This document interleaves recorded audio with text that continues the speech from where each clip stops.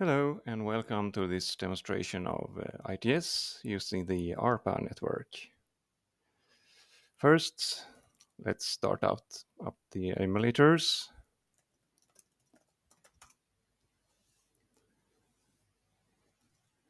Let's load ITS. And first of all, this is good to know later. Let's see the host number. That's octal and decimal. So this is good to know for connecting to ITS later, the ITS host number.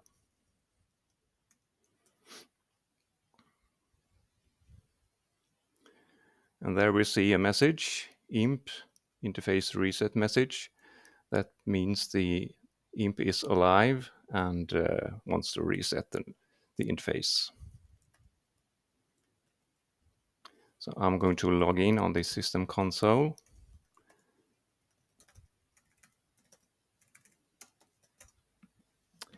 And here's a little picture of the network as it is today. We have an IMP, which is the interface message processor. Every IMP has a number.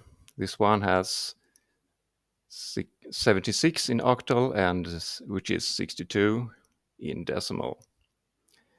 And the IMP has 4 host ports, 0, 1, 2, and 3.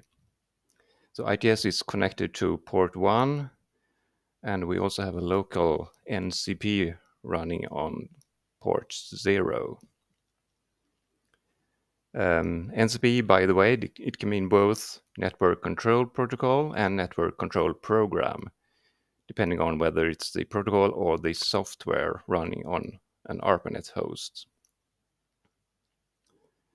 So we can see the host number for ITS is 176, and that's by virtue of being connected to IMP 76 host port 1, and the other host is the NCP running on my laptop, which is connected to host port 0 on IMP 76.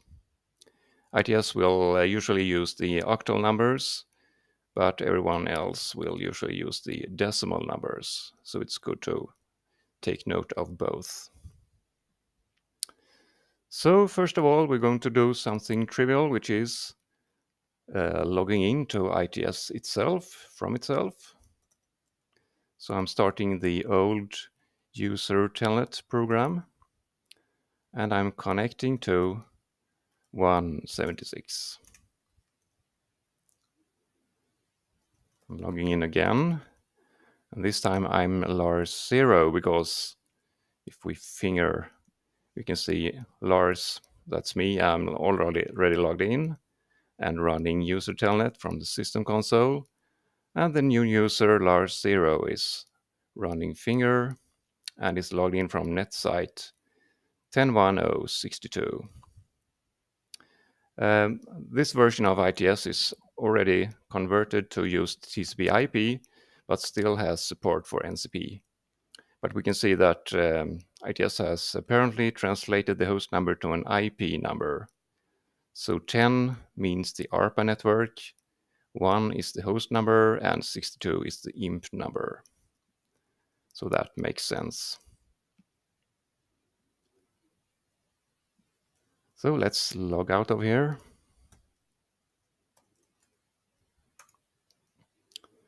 And now we're going to log in from somewhere else. So here we have some applications, and we also have this file, ncp06. So this is a socket file.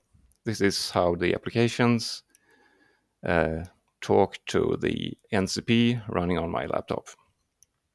They need to know where it is, so we'll export an environment variable.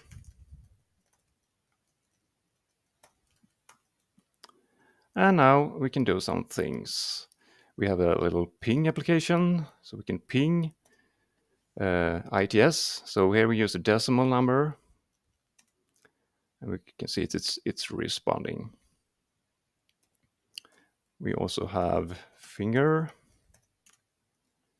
So you can see me logged in on the console. And to make it more interesting, we can log in using Telnet.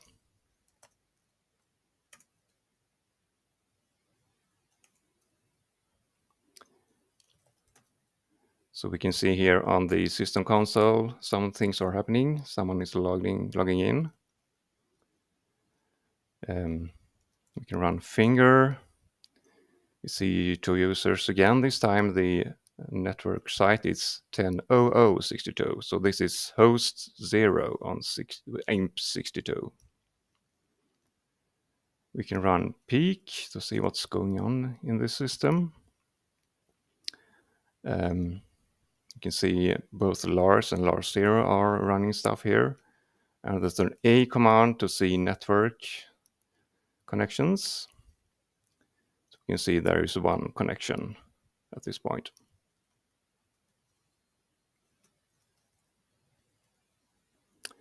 And next we can start an Telnet server on socket 1. And go back to the console, run UT, use the Telnet again. And this time we connect to 76. So it says, welcome to Unix. And here we have our files again. So that works too.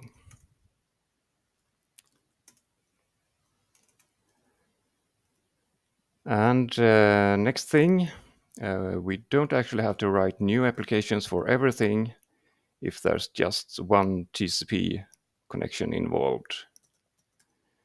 In that case, we can just gateway the connection straight over to the Arpanet.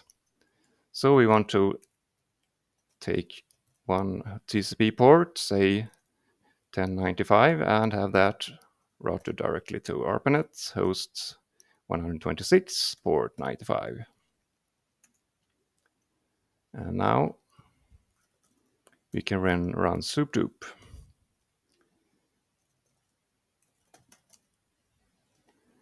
We type in our local laptop host and the port number we said. And now we're logged in using sudoop.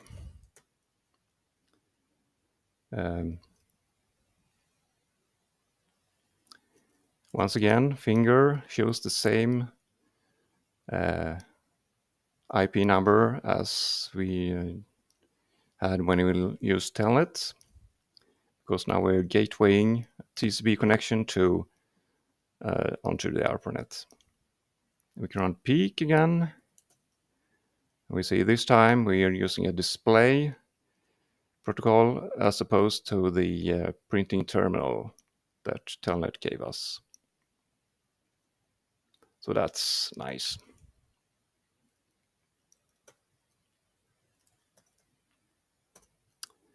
And finally, I want to show that we also can connect using ChaosNet at the same time.